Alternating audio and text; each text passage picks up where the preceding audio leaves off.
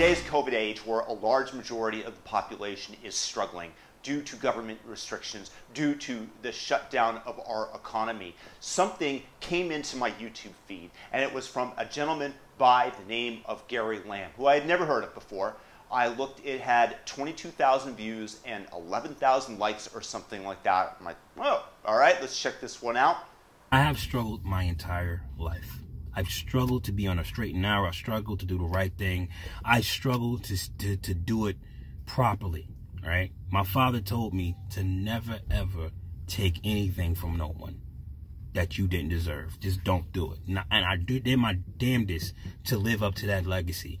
You have a gentleman here who is describing what he's gone through in life.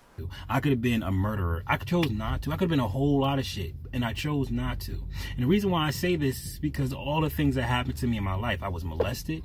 I've been robbed by gunpoint. I've had all kinds of ill shit happen to me. I've been jumped, beaten, left for dead. And his struggle to keep on the straight and narrow.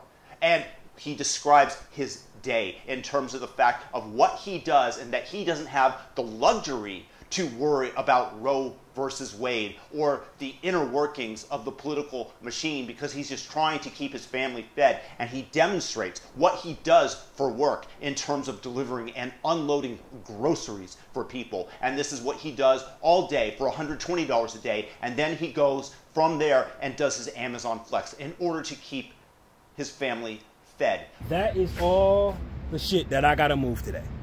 I gotta move all this. These bags of flour, and they go all the way back. You see? They go all the way back. We got 50 here. We have 25 here. We have another 18 down here and another 15 here. Right?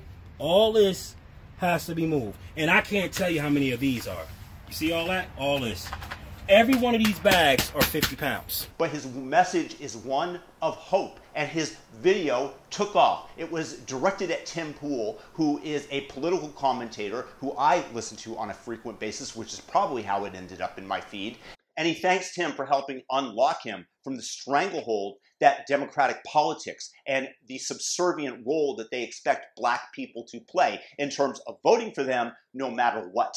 And then it says that Tim Pool opened him up to the possibility of Donald Trump, and that he found that Donald Trump was a godsend. But the reason that this video took off is because it was one of hope. It was because of one of hard work, of somebody who wanted to improve his life, who was struggling to improve his life. And it was, to some degree, it was the hero narrative. Somebody who's been beaten down over and over again, who picks himself up, who keeps going, who keeps struggling.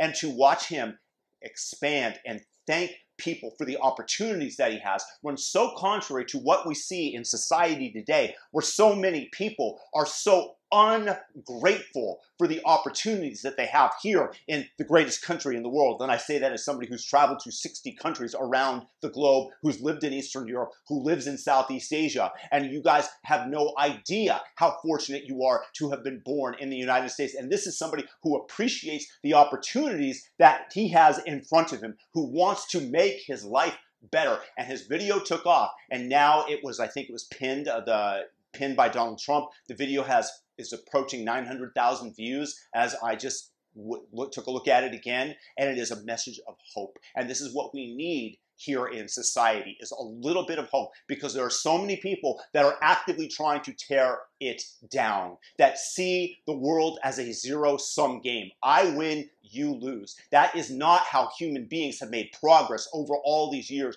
to get to the society we have today, where so many things are available at our fingertips. This is a result of a capitalistic system that has rewarded innovation. And this is a wonderful and beautiful thing that people are just trying to rip out of the system. So I commend you, Gary Lamb, for your message that has reached and resonated, obviously, with so many people. I just want to say thank you, man. I know this video is long as hell, but I needed to show you this so you can see this is what I'm fighting for.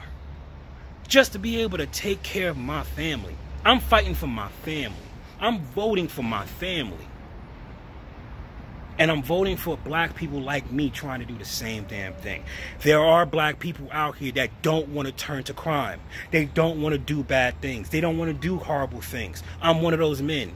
And Gary Lamb, I fully support your message. Thank you for inspiring us. Thank you for showing us that it is possible, despite struggles, despite the fact that everybody has something of adverse that happens to them in their lives, to overcome it, to keep going, to keep plodding, to keep seeing the road ahead and going down it. Thank you, Gary Lamb, for your message. This is why your message took off, because it's one of hope, because we all recognize that person that is struggling within us, that wants to do better, for our families, for other people, that wants to contribute, that wants to have a fair shake and an opportunity to succeed.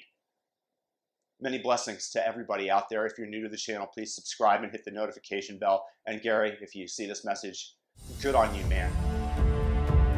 Good on you. Peace out.